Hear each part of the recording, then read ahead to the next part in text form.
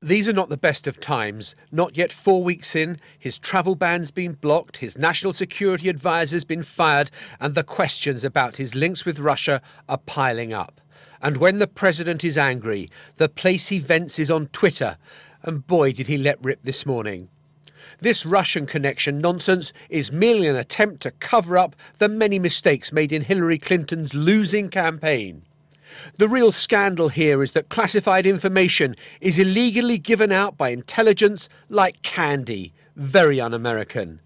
And on the reporting of this, the fake news media is going crazy with their conspiracy theories and blind hatred.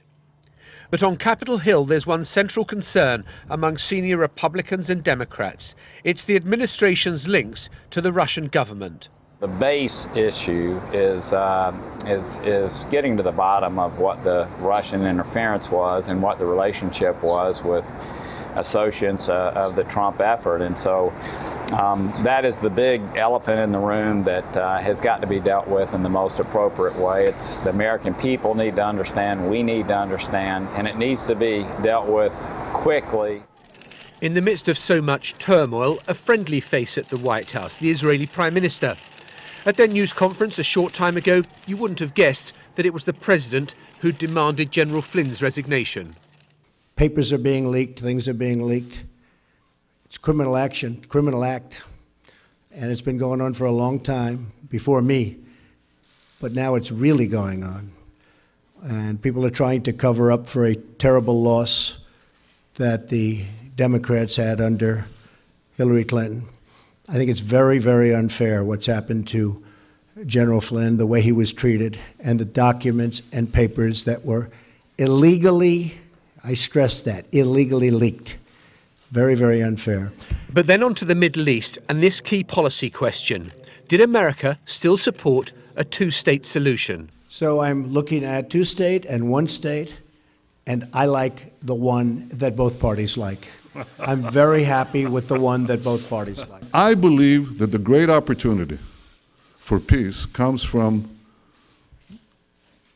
a regional approach, from involving our newfound Arab partners in the pursuit of a broader peace and peace with the Palestinians. And I greatly look forward to discussing this in detail with you, Mr. President, because I think that if we work together, we have a shot. There seems to be more common ground between these two men than the president is enjoying with some of his Republican colleagues. Well, John is in Washington for us now. How much pressure is President Trump under when it comes to Russia?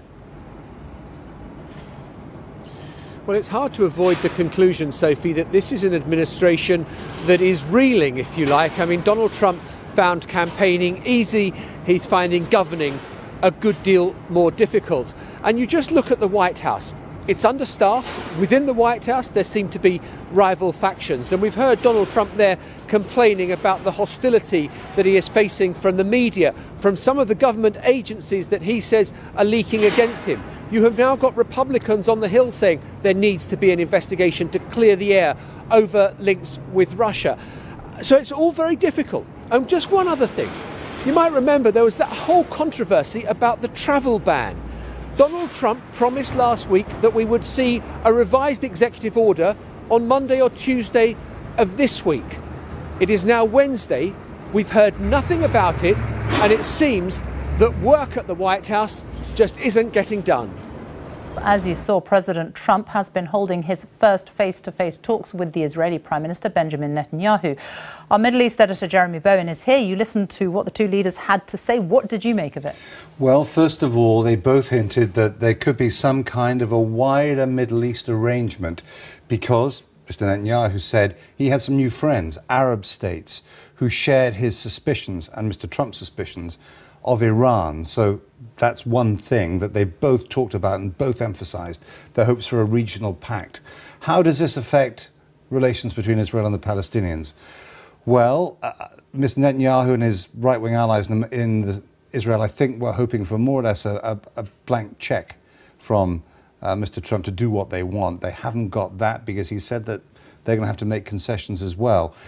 But certainly I think that Netanyahu is hoping that this is going to be a way more fruitful relationship from his point of view than he ever had with President Obama. That was very awkward and frosty. And even with President Bill Clinton back in the 90s when Netanyahu was first prime minister. So this is all about a new start between those two countries. But, you know, as ever with the Middle East, it's going to be terribly complicated. And as for a two-state or a one-state solution, some people think the most likely thing is no solution at all.